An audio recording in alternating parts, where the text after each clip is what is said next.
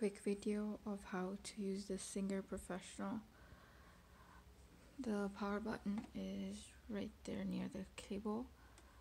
You want to first do your bobbin, so you put your thread here and then you put the thing to close it, and then you take the thread and loop it in here, and then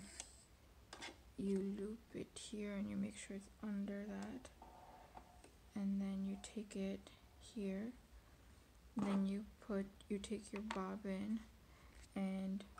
you want to make sure that you thread it from inside, like from inner here to going up into the hole. So like you can see where I already threaded, this is the original hole. So basically make sure that it's inside going through the hole up, then you hold the thread and then you put it in here and you lock it, make sure it's like on, and then you push it here once you have the thread, and then you hold the thread like this thread would have been threaded, and you hold the thread and you press the foot pedal and it will just keep turning it, and then once it turns a little, you can cut the top if you want, you know, like a small, and then you keep going, and once you're done you push it back and then take it off, and then cut the thread. And then to put it here, you release this by opening it, which I think I already opened, so I don't have it, but you do that to open it, and then you make a P with this, so this looks like a P, and you put it down in here, and then you use this diagram and the arrows here to loop it exactly how it says. So through here, up here, down here, come here, and then this cuts the thread, so make sure you push enough so it cuts it, and then you close it, the plastic thing. And then to do the thread for sewing, you do put this in here, put this through here, and then you're gonna put it through this white thing here, and then you can see there's an arrow here, it's like white so you can't see it, but there you put the thing there, then you follow the arrow and you go up, and then you follow the arrow here and make sure it goes through this inside, and you should be able to see that it went into that, and then you bring it down here, and then there's a spot here, see, make sure I see it,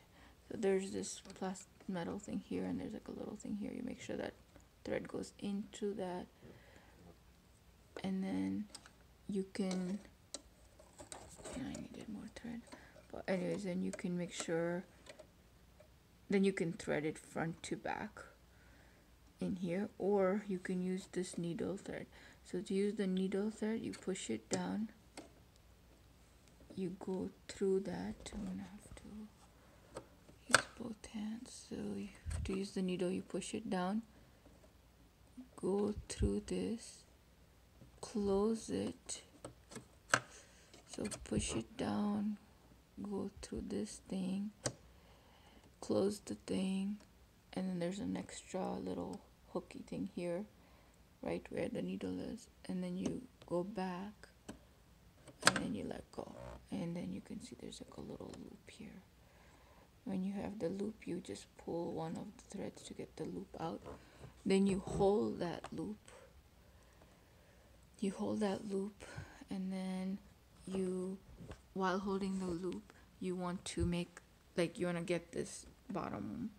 thread, you know, hooked in, so you just do one towards you, one of that, so you'll see that the needle will go down and then go up, and it will get the little thread. Okay, so there, I'm gonna just hold this thread and wind one down. I think I did it the opposite way.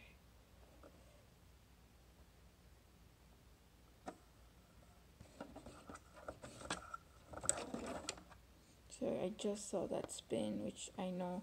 if you look at the wire here, you can see it took took that and it took it into this. So it took that, and I am good to start sewing now.